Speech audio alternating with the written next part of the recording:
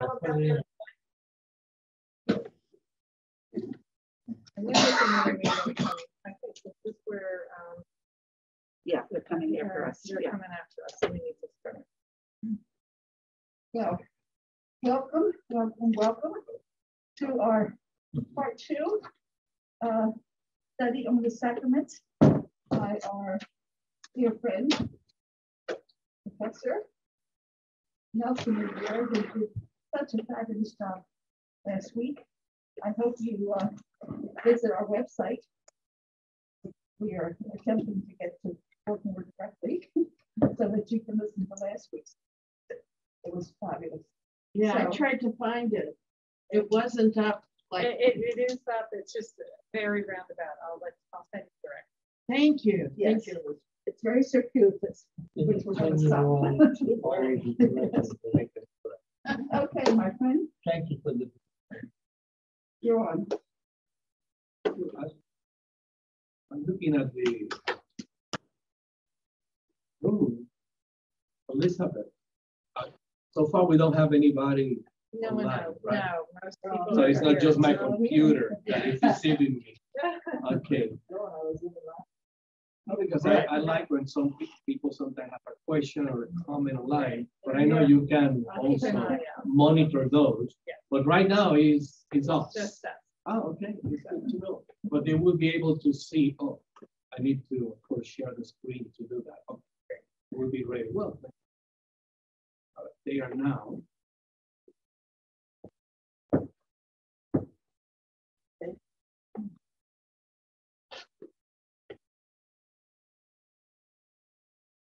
All right, so last week, if you recall, and I hope those of you who were not here, that they can watch the recording. So maybe sharing with them the link. You know, things are so hard to find in a web page or a website of any organization, not just about the church or this church. But last week, what we were trying to do was to speak about the meaning of the sacrament, especially not just as we Lutherans understand it. And as you know, we Lutherans are together with many of Protestant churches in emphasizing the two sacraments of baptism and the Lord's Supper. However, in the book of the Lutheran Confessional Writings, the book of Comfort, especially in the Formula of Comfort, it does say that confession and absolution, because of the absolution part, meaning the forgiveness part, declare forgiveness, it may be considered a sacrament. And it actually has the test, so to say, because if we say, oh, something that Jesus engaged or was involved or asked us to do, well, he asked the disciples to forgive things, and he himself, during his lifetime, earthly ministry, and then the recent one, forgave things. So there's plenty to go by Jesus himself in the practice of forgiving things, or as we would say, giving absolution. So again, it has always been open for conversation and debate among Lutherans or between Lutherans and other Christians.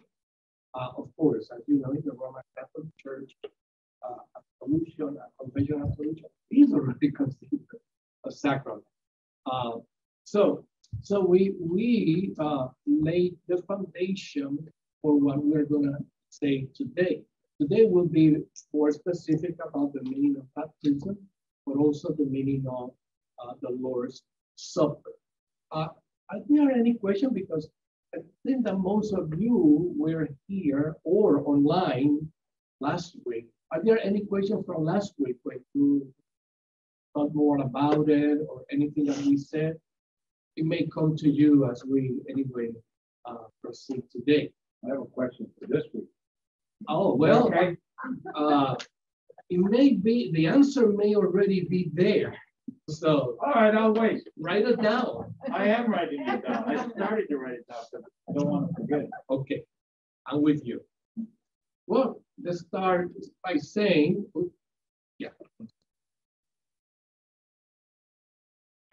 The sacrament, whether baptism or the Lord's Supper, or whether we want to consider absolution as a sacrament, the key here is they convey, they declare, pronounce, proclaim, by whatever word you want to use, the gospel, the essence of the gospel of Jesus Christ. So now the sacraments are actions or events, right? Like we pour water, say the words about baptism, we baptize in the name of God, and you know what happens at communion, the gesture and the elements, and how we handle the elements, and when we eat and the elements. So those are actions. They are also events, because, for example, in the case of communion, we do it again and again. Church, of course, many Lutheran churches base it. So an event is something that is performed at the time, right? On real time. And they were instituted, commanded by Jesus. So that much is clear, right? We said that last week. So the gospel, meaning the gospel of forgiveness, is communicated through the sacraments in different ways, because there are different actions, there are different elements involved. There's something that is unique to each sacrament, and there are many things that they share in common. So the gospel is communicated in different ways through the sacraments, not only through text. See, in the case of the Lord's Supper, we use the words of institution, like in the night in which Jesus was betrayed, he said, take, eat, drink this. Again, those are the texts that we have from the tradition. And we have also the baptismal formula in the name of the triune God, as the recent Jesus himself commanded us, go baptize in the name of the Father and teach them all things. So, but not only through text or through the spoken word, of course, we do a lot of text and reading, but also through the images, right? And I was looking at the windows, saying that windows to the ghost, Holy Spirit, challenge, etc. So there are the symbols, the images, all the colors are using the green of the paramount, the pastor's soul. So the color, the community, sunset, an emphasis, a mood, some meaning, the gesture, right? Or pray, or like this, or open wide, or arms, objects, like chalice, or the plate, or now the little cups that we're using. and the sound, etc. So last week I took it home to show it to my wife. And then she took it and put it up aside. She doesn't want me to recycle it yet. Yeah, but there you go. Objects, and the fact that someone thought about, let's give it the shape of a little cup or chalice. That's genius, right? Again, it appeals to the senses. Last week we said a lot about the worship itself appeals to the senses. That if we get all our senses involved, then the worship is richer, right? The eyesight and hearing, taste and see that the Lord is good. So taste, eat the bread. In the churches that use incense, or in many churches they use the flowers with beautiful smells. So again, involving all the senses. So the gospel does not merely convey information.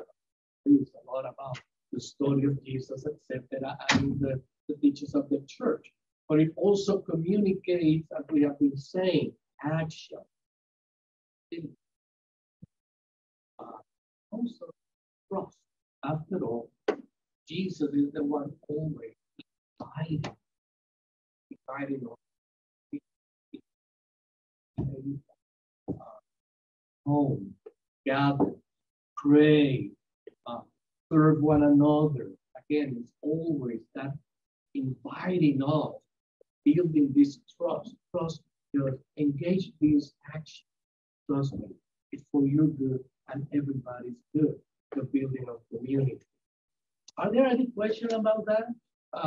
Just to make sure that we're all on the same page. Please. I'm sorry I wasn't here last week, but did you discuss the question who it is permitted to administer the sacrament? We mentioned passing, didn't quite answer that question. Of course, we mentioned that we ordain people, men and women, for the public ministry of the church. And that public ministry, it would, of course, represent the church in the world, preaching to a congregation inside the church or outside of the church, the administration of the sacrament. So we did speak a little bit about that. But do you have one specific concern in mind on that regard? I was wondering, where would be with the average Christian? To give the Good question. sacraments? Good question. And we mentioned last week that especially concerning baptism, the church has always accepted as valid, the church for centuries as valid, the baptism administered by a lay person. And of course, there have been a lot, through the centuries, a lot of conversations, writing, an argument about what are the criteria, what are the circumstances? Like even today, in which circumstances a lay person would just go ahead and baptize someone? Like, for example, in the case of what we call an emergency baptism of a newborn child who is gonna die, and the parent wants to baptize the child, and there is no pastor available. The Lutheran Church actually said, if there is, if you're in the hospital and there's a chaplain, and the chaplain is Catholic, hey, go ahead. That is a valid baptism, or a Methodist chaplain, if there is no Lutheran pastor available. But if there is no, say, for the sake of the argument, a pastor, a lay person, and administrator, the baptism. And so what I'm trying to say is that there has been a lot of conversation that each church, including the LCA, has something to say, or has already said a few things about in which circumstances we should be open. Now, there has been also conversation about the sovereignty, which kind of circumstances, what kind of context of emergency a lay person. Actually, we were commissioned, authorized lay people to become communion disciples. I mean, I have known quite a few of those in the past. Again, it is criteria. Some of us sitting here have done just that, what you just said. So there's criteria. Yeah. There are definitions. Yes, and the elements have been consecrated Mhm. that we would take out. Oh, they're also, in some contexts, they call it extraordinary means. Again, those who, the label is really to take to others what have already been, say, consecrated, or extending the table outside of the church. There are a number of phrases, language that I use to convey that meaning.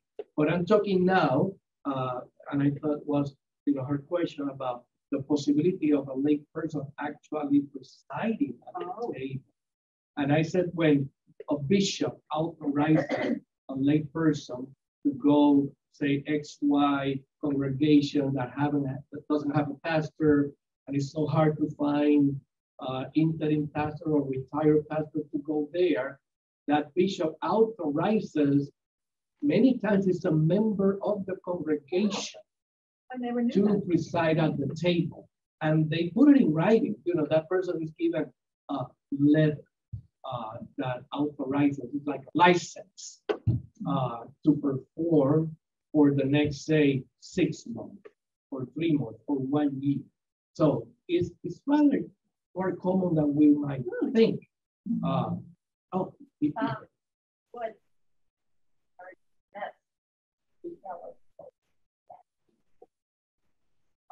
In many, if there is someone already available, for example, deacons, deaconesses, associate ministry, etc.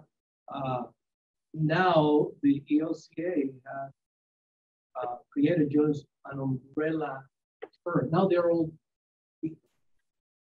and they are commissioned, though the work may be ordained pretty soon, to word and service instead of word and sacrament. So if they are looking for someone older than a minister of word and sacrament to preside, well, logically, is there one who has already been separated for word and service? Is there already a deacon available? Then, logically, that would be the first person to go. But it doesn't have to be. But preferably, yes. Now, again, there are specific criteria and circumstances that will be met, and you need the authorization of the bishop of that see. She or he is the one to make that call and write that letter. Does that make sense? Again, those are existing practices and rules. Now, that doesn't take away, of course, this that Lutheran don't have to pray of preparing people, specific people. We know nowadays women and men. Train them, prepare them for the public of word and sacrament. That includes, of course, presiding at the table, but it's one that just preside.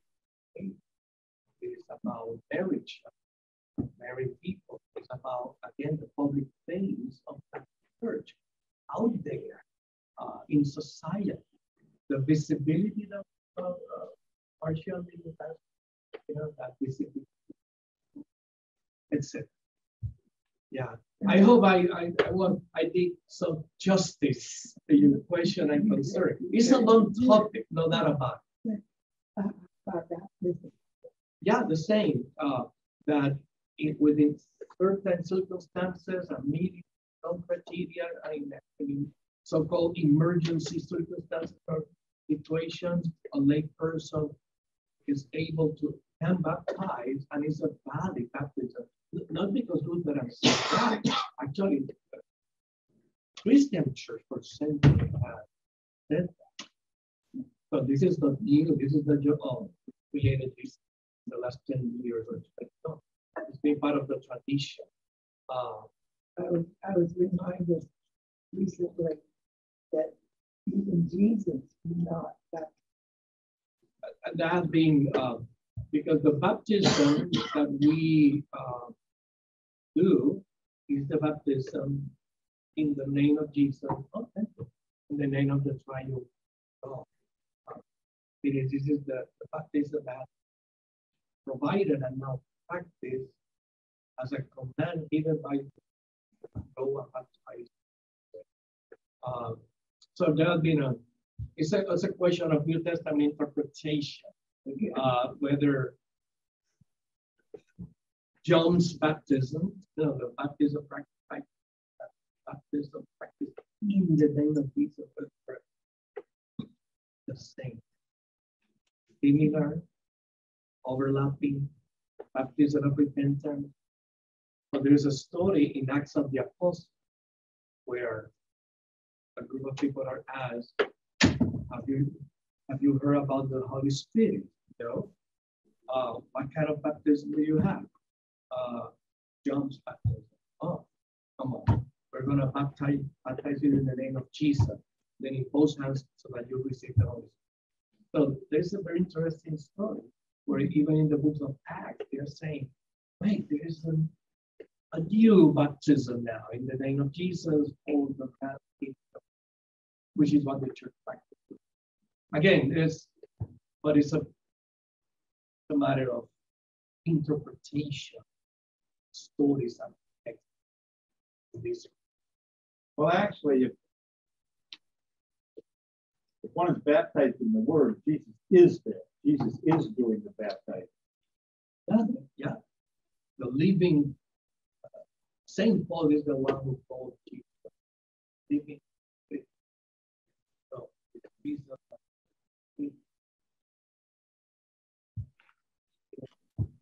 He's present, just like he's present with the He's present in the Word. He's present in the actual event. Yeah. I have today is only a few slides, and then we'll continue with a question. But again, I can repeat or clarify at this point.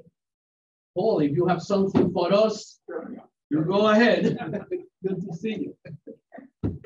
Baptism and affirmation of baptism. So, as you know, baptism has been called the rite of initiation into the life of the church. But what exactly it really is into the life of the church?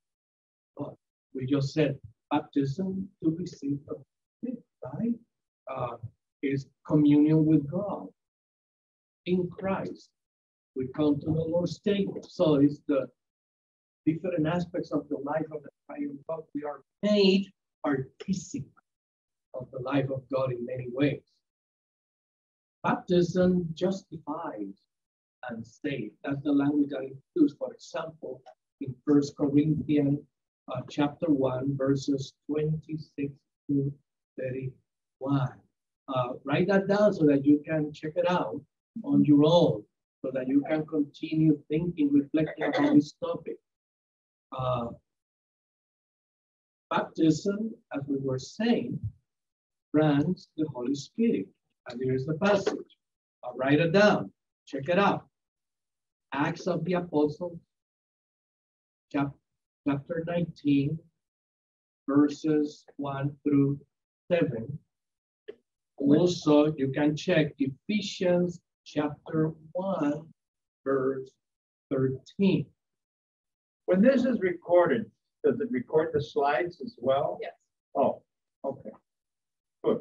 Good to know, right? It's Yes. video as well as audio. But it's more than the audio. You will also see the Yeah. slides. Okay. Yeah, the full Yes. Yeah. screen picture, yeah. Baptism, as you have heard many times, is washes, it's a bath, washes us, granting forgiveness. All the things that these events accomplish. We believe, and we had a conversation about this last week, following some of the questions. We believe in one baptism. I like to emphasize that because there is this idea that say, oh, Lutherans believe in infant baptism, meaning like if that was the only thing we did. It's really infant baptism is a consequence of the gospel. But what we practice is one baptism. So to the question, do we Lutherans, can we baptize adults? Of course. If they don't have any baptism yet, of course we can. Can we baptize teenagers? If they haven't been baptized, of course.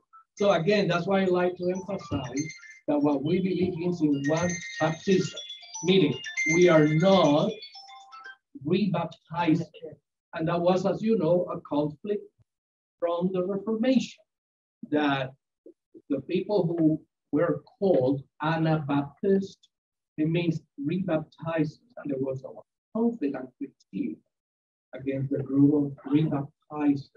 So we Lutheran have stood on the side of this one, because if you rebaptize someone who has been already baptized before, it's like saying that it's not valid, that church is no good whatsoever, there was no Holy Spirit, and we're not in a position speaking about, say, with this Roman Catholic or Methodist, Presbyterian, or whoever it's that. Yeah, my brother, I told you, we were all baptized as babies. But then when you became a member of the non-denominational, they rebaptized them. Meaning, to me, I found that kind of offensive, but that meant that the first one kind of didn't count. Didn't count, yeah. So they attach themselves, wherever they are, to rebaptize or rebaptism. Now, they have ways to argue. I don't want to take right now anything away from. They have their own arguments, theological arguments. Sometimes they call it believers of baptism, meaning that when someone is in the position to actually, by herself or himself, publicly declare her or his faith in Christ or conversion, right? Isn't that what confirmation is about? Yeah, exactly. Okay, yeah, affirmation of we do practice affirmation of baptism through processes like confirmation, etc. So because we do believe that baptism ought to be brought to memory. Now, if you were an infant, of course, what memory do you have? Well, you have the witness, parents, godparents, and you are growing in a church community, you have received instruction. At some point, you will be called to make a reaffirmation, right, of your baptism. Actually, there's a sense in which one of the confession rituals that we use to start with a reaffirmation of baptism by pouring water and speaking about the moment of baptism and the meaning of baptism. So there are ways to do this reaffirmation in a given Sunday or service, and I have seen it happening in many places. And then I was thinking one of the differences, so we do not consider affirmation of baptism sacrament because we consider, I mean, this is what we're teaching the kids, so tell me if I'm wrong. No. So you reaffirm the baptism. The baptism exactly. is the sacrament. We're making a promise ourselves as adults, you know. But I think what I've noticed is the difference between our tradition and some of churches that require baptism is we understand baptism as three gifts of God's grace. We don't have to do anything from it. Babies can't recite anything. They can baptize. And I think in those particular churches, they don't look at them as free gifts. It's sort of works righteousness kind of thing where you have to do something in order to get that sacrament. Is that how you understand it? Yeah, well, that's the difference. traditional critique that we Lutherans, and not just that should have made of baptism or even access to faith, a question of good works over righteousness. That it all what is effective, that would be good, effective, that it would rely on our own. Doesn't mean that we don't think that good works are good. Yeah, they're good. That's why they're called good works. And or that piety doesn't have a place in the Christian life. Of course it does. What we're saying is that the effectiveness of the validity of those sacraments is not dependent on my piety. So now we do require baptism.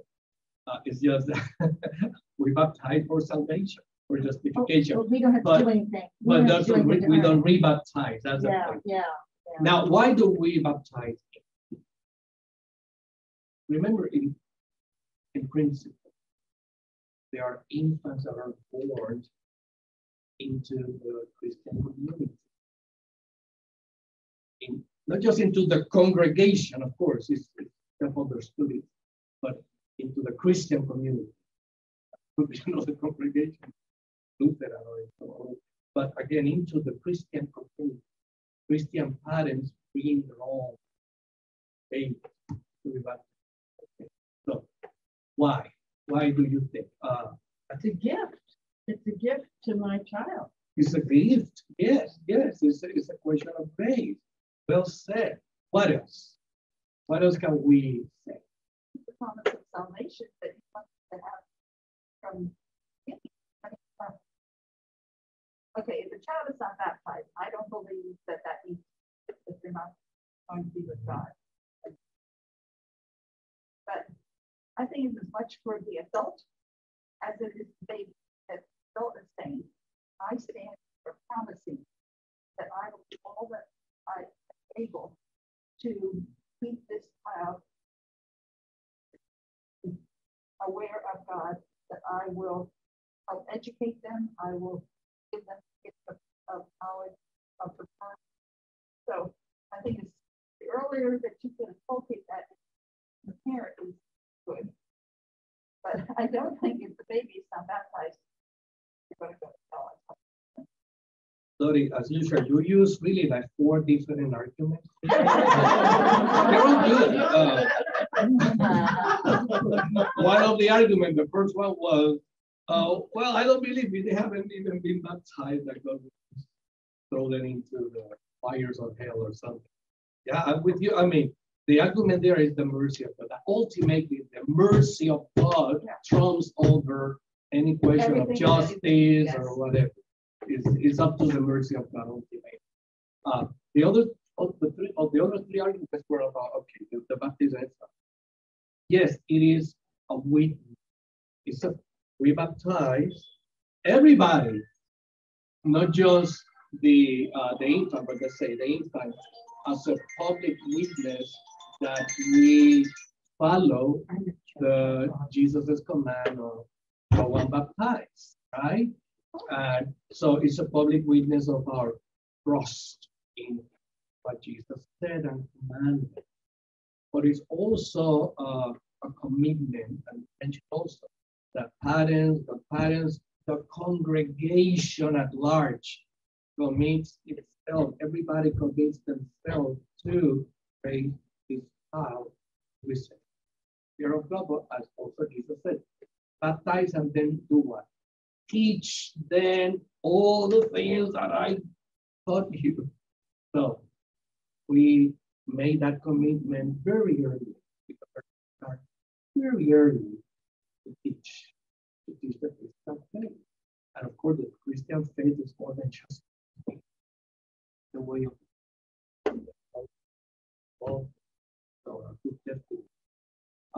we also declare that the of God's faith, nobody can say to be nobody, adults or children, there is no crime, right? God already paid. So we baptize infants because we believe probably the best example of someone, the infant, who hasn't done anything yet to gain any grace or any faith. So if there's someone who cannot claim to have paid for that baptism, so one of the problems I have with the second baptism that some of the churches is that that person accepting God. But God already has sent us a stream of love and salvation from God as the thing about choosing. I think that's a critical point because in baptism, the baptized, the infant, is not the actor. God is the actor. God is accepting the infant. The infant is not accepting God, or the adult is not accepting God. God is accepting the person. That's part of the witness that has been accepted by God. Oh, don't forget Lydia. Huh? Don't forget Lydia. Lydia, the book. She was a wealthy woman, and she was baptized, and all of her household.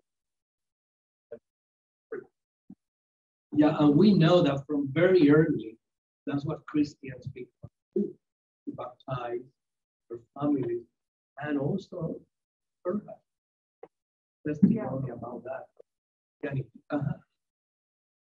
Some churches have a close communion.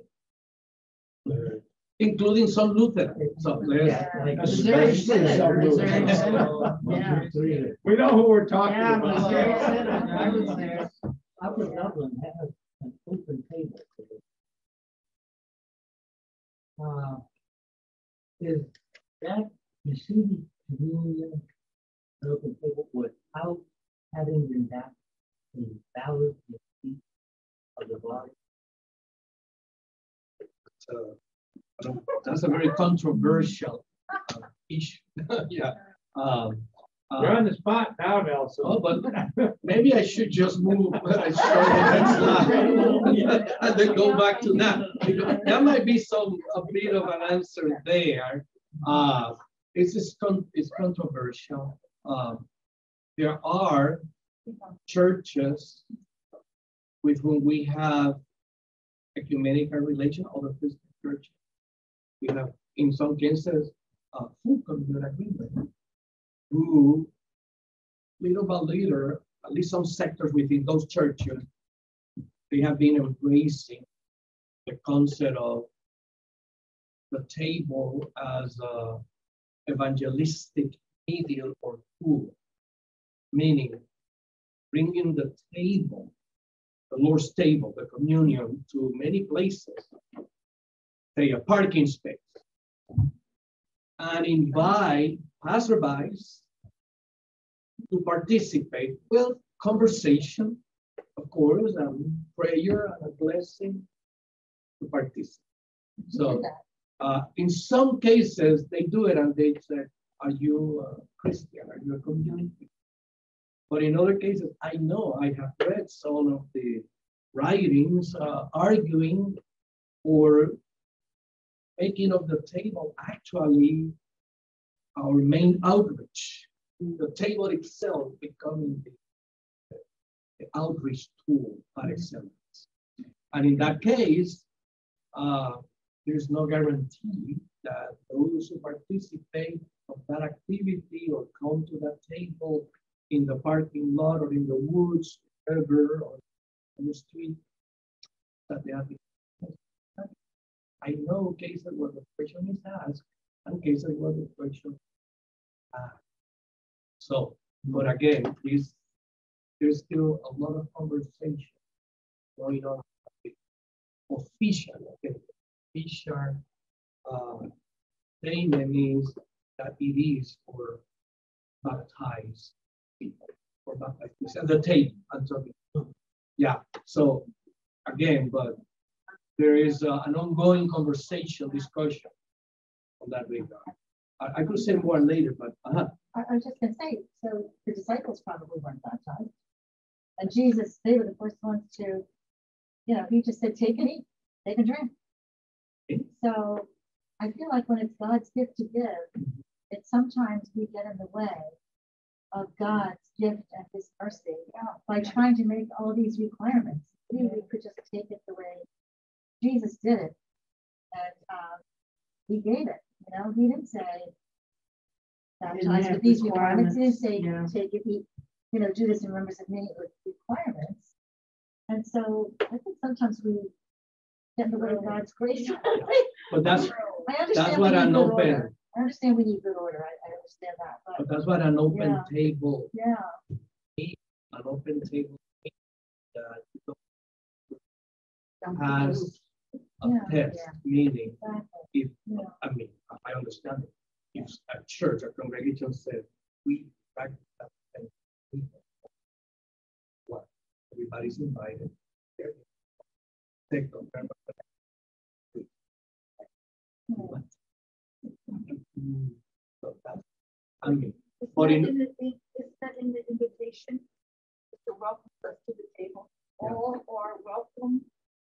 traditionally speaking, and you may recall this, in the bulletin, Just say that. it said, if you are a baptized Christian, come Yeah, to I the know table. that. So I have seen, of course, and you have seen, and I've, more and more congregations, I'll speak about it, have been not including that warning any longer.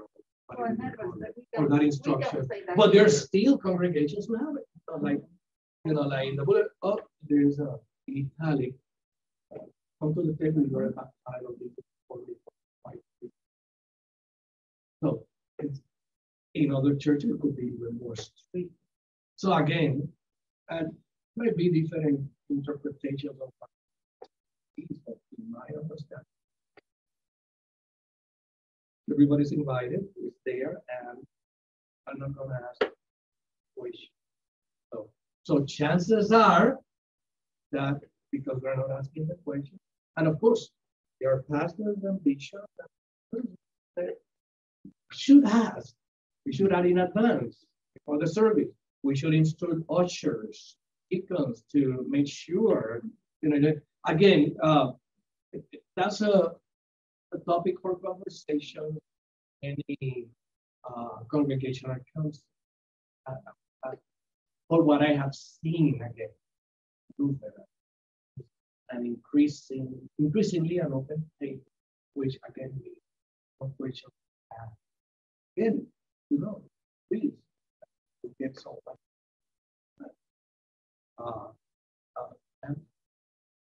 Have you been raised, we have baptized as Lutherans, and they've been with the Lutheran Church. I was not allowed to get communion until But eventually, and this has happened 40 years ago, at least, that we separated the confirmation process from the first communion. So, many years ago, I don't know trying to say that it shows. No, I'm not trying to say that. But already when I was a seminarian in the mid-80s, and already the church at that time, the Lutheran Church in America, had produced resources strictly for first communion, meaning the process of first communion had already been separated. yes, that came later. Yeah, yeah. And then the next thing was, okay, but how early the process for first communion? I had a teacher, we have been wrong, who insisted, oh, at least 9 or 10 years old. Other congregations started, no, 8 years old is good. By the time I graduated, it was being done with 6 years and 7 years old, or now I haven't checked again lately. How are they doing first communion, for example, here at what or grade? Like when they're in first grade. It's not an age here. It's not an age of grade. It's all open to, and actually what opened it for us is we had some members who joined whose parents were pastors, and those kids when they got up and they wanted to have what the other people had. Their thought was, if they are reaching for this, we should give it to them. But we do celebrate first. But we've had kids who celebrate first communion. Some who've been taking communion since they were children. It gets more. Yeah. It gets more complicated than that. Yeah. Because I have presided in many congregations, like the congregation, there are people coming from for communion, and there's this 2-year-old, 3-year-old mother,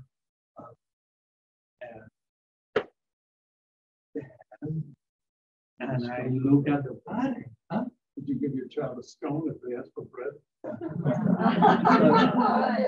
My practice is look at the not because I want to deny it, but because there are parents who would say, so I'm not gonna. We're not gonna start an argument right there, right? And there are parents who are like, and I have to trust the parent in the sense that in that congregation, it may be the case that they are already practicing that or not. I don't know. I should ask in advance, but again, you forget because you get to a congregation and it's that you one Sunday there, you're trying to review so many things. The last question in my mind was to say, what if a 2-year-old comes to the forward? But again, that's happening.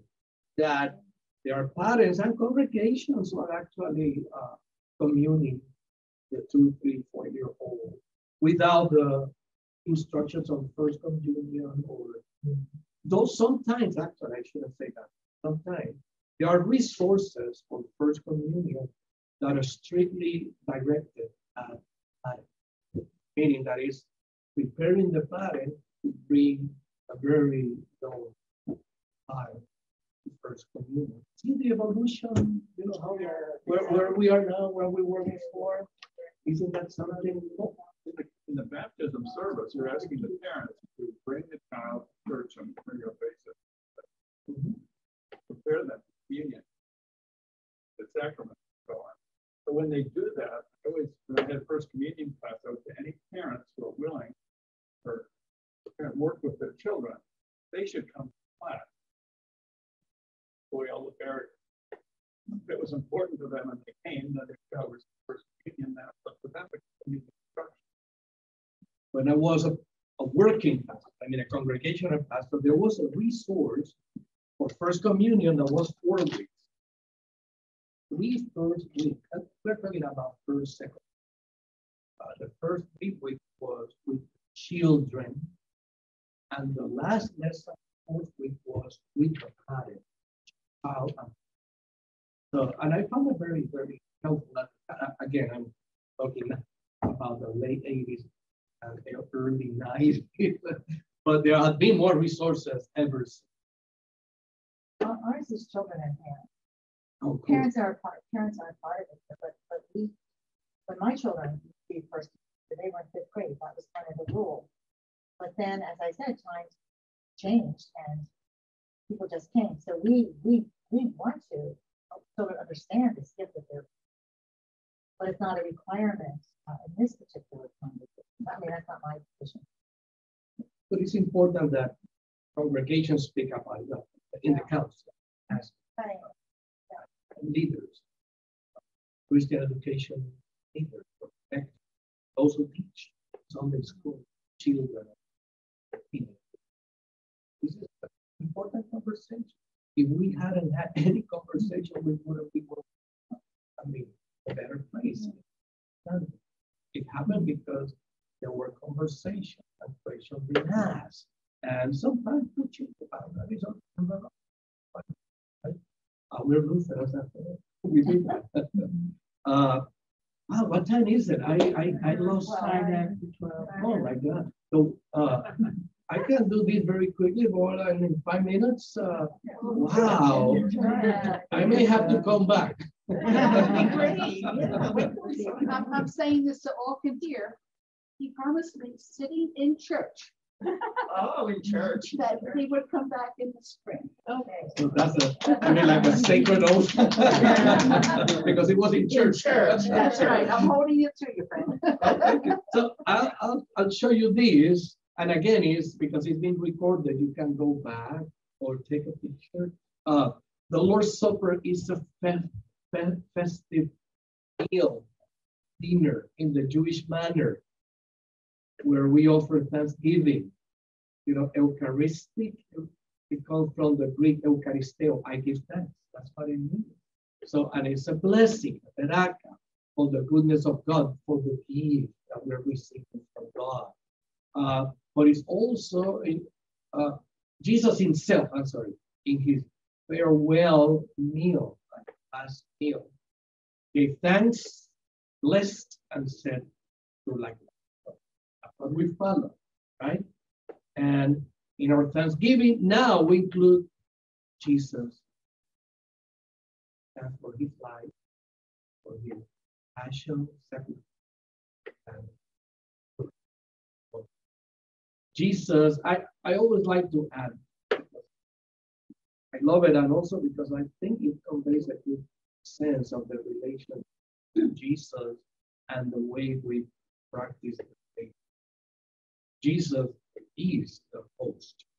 Why do you think he'll call the Lord's Supper of the Lord's? Okay. We are there because of him. So we say that the presider actually is the symbol of in the flesh of Christ at that moment. We say all of that. But Jesus is also a guest at the a guest. It emphasizes the humanity, human with us and for us there. But Jesus is also many times the one that was left outside or behind, the one we forgot to invite. It's a stranger, or as some people use this phrase, Christ outside. But many times, or let's say the church door, because the door, we left outside. Well, we left Jesus outside. Because Jesus is all for all. Okay? The meal, the Lord's table, is meal sign of the main sign in communion, and this is a very Luther thing. Luther was the one who said the main sign is not so much the bread of the wine.